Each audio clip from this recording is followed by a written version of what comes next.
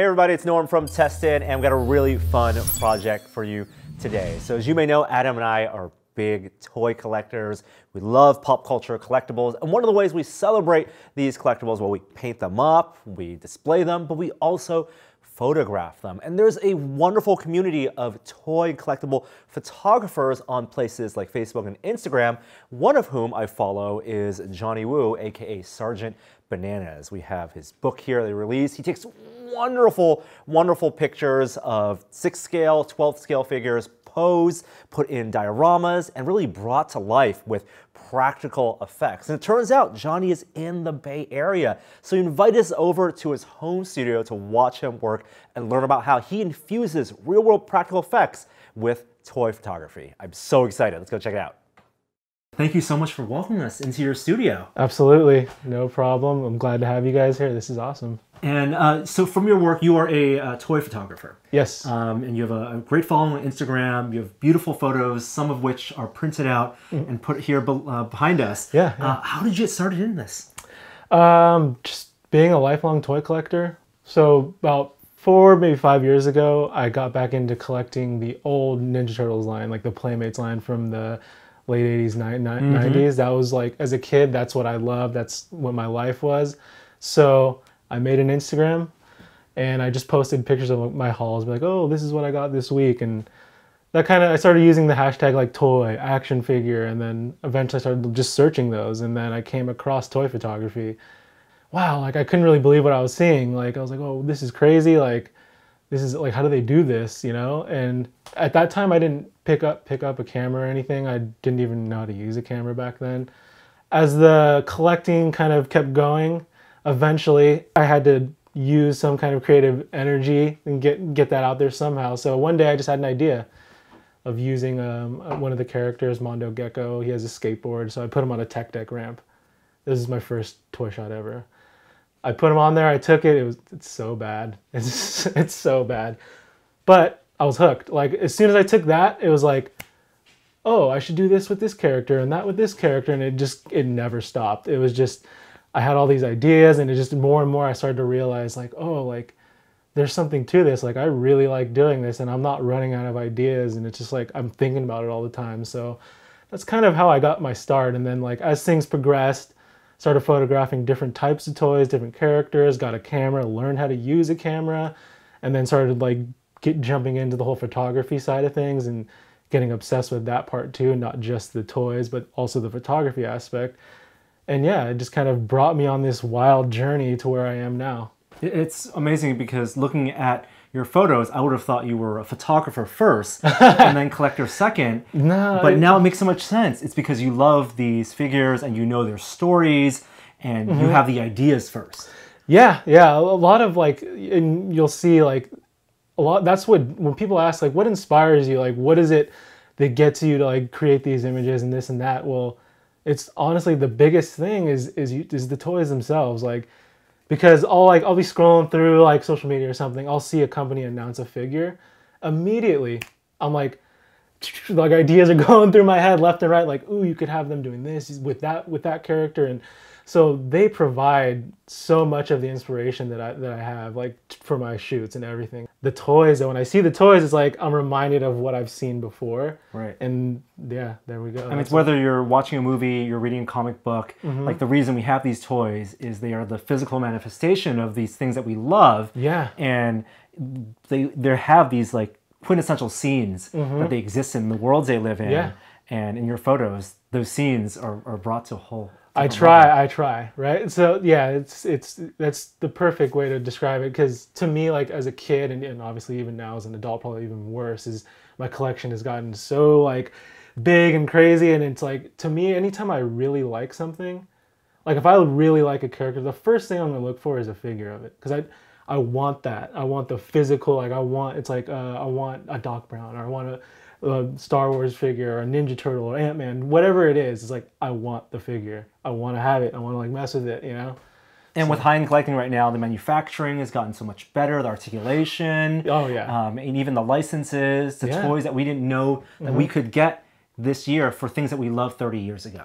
It's insane, like how far like the technology and engineering has come with figures, from back from when I was a kid, you know, like they're awesome in their own right for like nostalgia factor and playing as a kid. But fast forward to now, like the movie Ninja Turtles that NECA just came out with, the 7-inch ones they released at the Comic-Con. I've wanted those figures and since the movie came out. Like it was a dream of mine. Like I wanted that. It's like they reached into the movie and like pulled it out and put some articulation and you're like, here you go.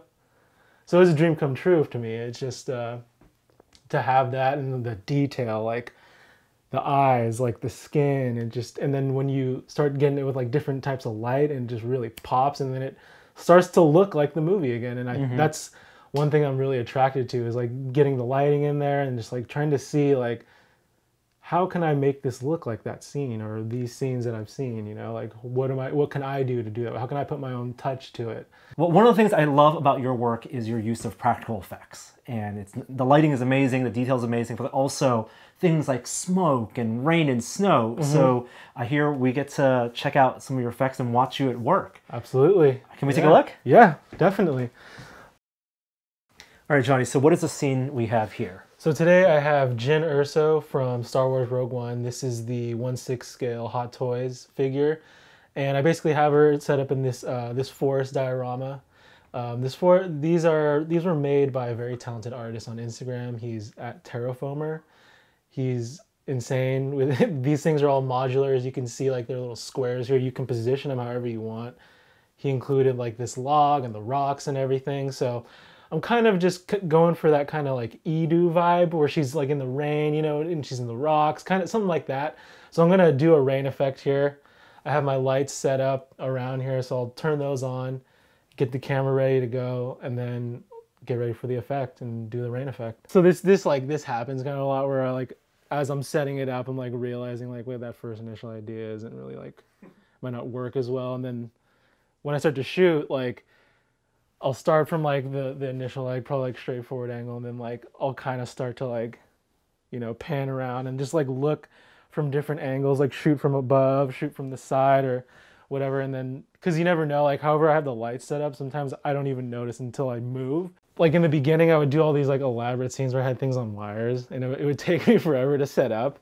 And I would just shoot, I'd be like kind of like a one and done. And it would just be like, like I just spent like a half hour trying to get this Yoda to stick in the sand, and I shot it one way. But probably if I would have like looked around more, I could have got a better perspective. But this is things I've learned just over time, like kind of just like a bird's eye view to like see like everything and where all the angles. And then you find, like you said, you just find like a mirror, like, ooh, like that looks way better from that angle. Can you talk to me a little bit about the light setup here and what lights you're using? Because I see Yeah, 1, 2, 3, 4 lights.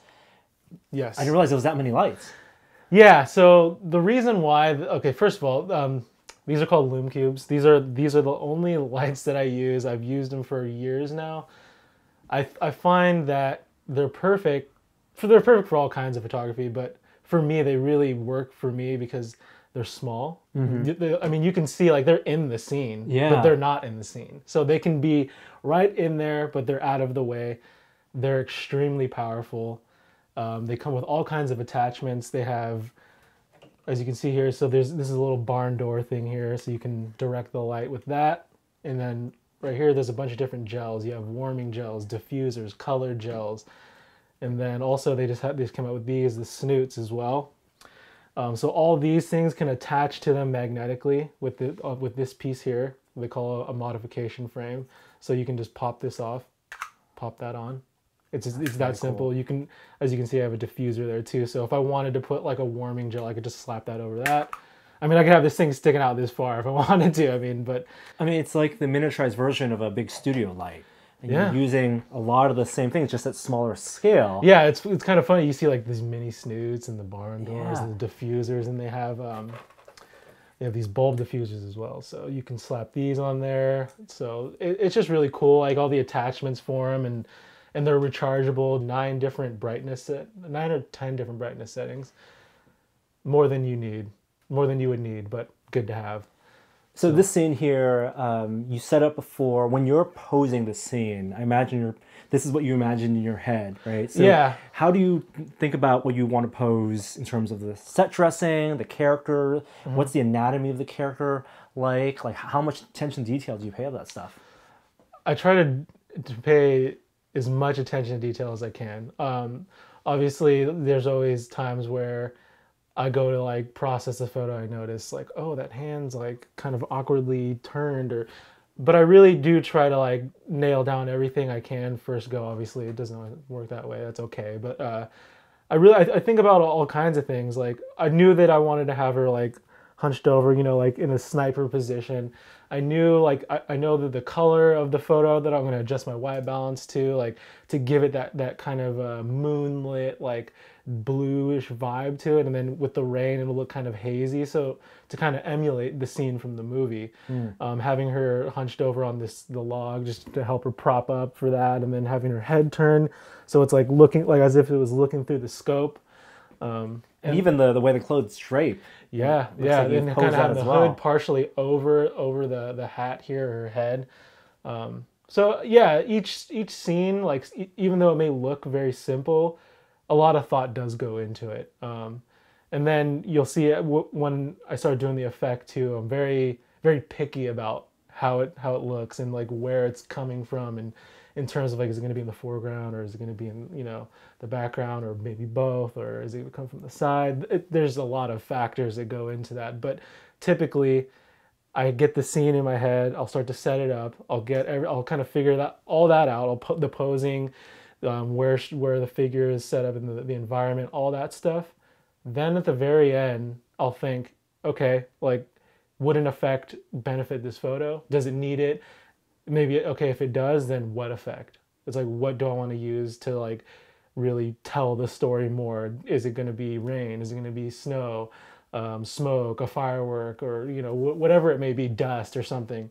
Then I figure that out, because I like to have all those other things kind of checked off before I go into the effect part, because I've been doing effects for so long. Like I know how to do the rain effect. I don't have to like, it's almost secondary. It's like I can do it. It's not, I don't have to sit there and like concentrate, like I wonder if I'll be able to capture it. I know I can do it. So I'd rather get all this other stuff like kind of squared away first. That way when I do it, I know that it'll probably work out. Hopefully.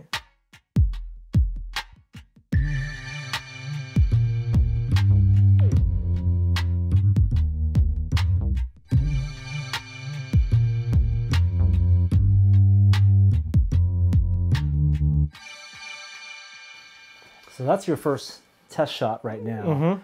And even though it looks very bright, it looks like you're exposing pretty low for this. So that light is not harsh. Yeah. I don't want to have it all like, I like to have very moody, dramatic. This is a moody, dramatic scene. So I don't want everything to be like super bright and like blown out or something. Like it's just enough, giving some highlights from the back to kind of give that rim lighting of the figure. And then the one on the face too, to just bring out her eyes.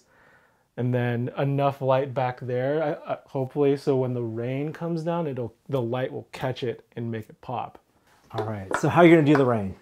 So this is how I do rain. This is a pressurized weed sprayer. And then I just basically turn it all the way down to like the mist. So you pump it up, and then basically what I'm gonna do is I'm gonna look here and I'm gonna spray down a little bit and see how, give it, kind of a test run. So I'll do that now.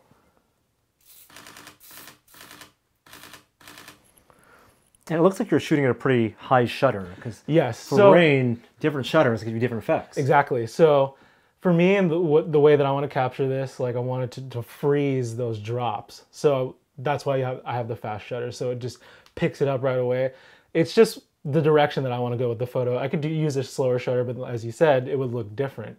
So if you use a slow shutter speed, you get the lines, the longer lines, which might fit for your scene. I do it sometimes myself, but for this scene, I want the droplets, to be frozen. So that's why I'm using the fast shutter speed.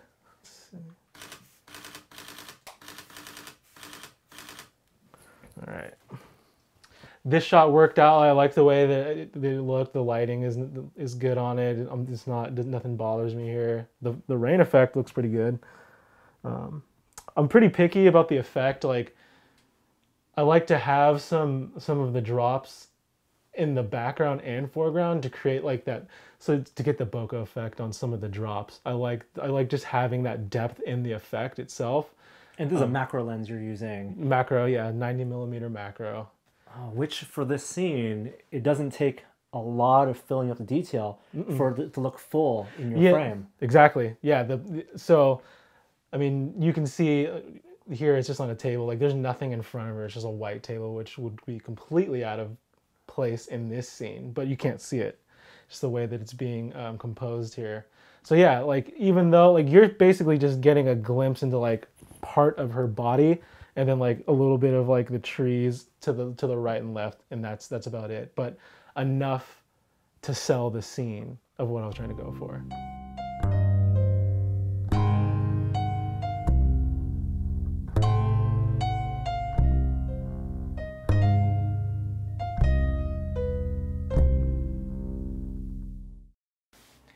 Okay, Johnny, so we're at your computer now. You've imported a bunch of photos. How many photos do you usually take per session?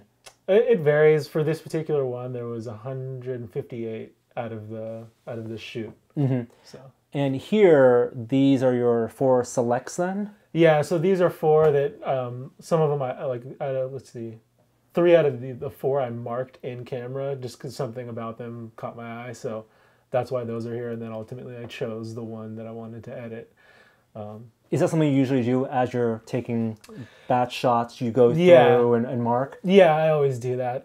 Just because sometimes I know I'm going to take a lot of photos, so it's just helpful when you get it into Photoshop or you're uploading it. You can see the ones that have been starred, so you can kind of go straight to those and kind of know like, oh yeah, those are the ones that caught my eye. And sometimes like I'll just be scrolling through just like over the other images that I didn't star, and I won't even look, but then like I'll reconfirm basically the ones that I starred because I'm like, oh, that's one, but it's already starred. So it's kind of cool that I was like, oh yeah, so that is definitely the one. Like when it happens twice like that, reinforced. Like, the thing. Sometimes it's subconscious, right? It's like you star it in the moment, and then when you pull it in, you're like, okay, now I understand why. What combination of elements made this work? And it is elements we're talking about. The rain here.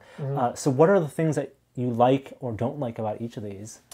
So the reason I chose these 4, I liked the way the effect looked in them, like the out of focus, in focus, the rain effect. I liked the way it looked, like the dispersion, like the evenness of the rain looks good in these.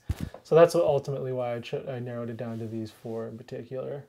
And then the one you chose, you've done some post-processing work, but you liked it because it had enough rain? Yeah, it just had it. It was just the one. It was kind of, as a photographer, like most photographers, like they know, like when you there's like the one that sticks out, and that was the one that out of the 4 that kind of stuck out to me. Just everything about it, I guess, like the way the rain looked more so. It was a little bit more heavy, I think, in that photo in particular than the others.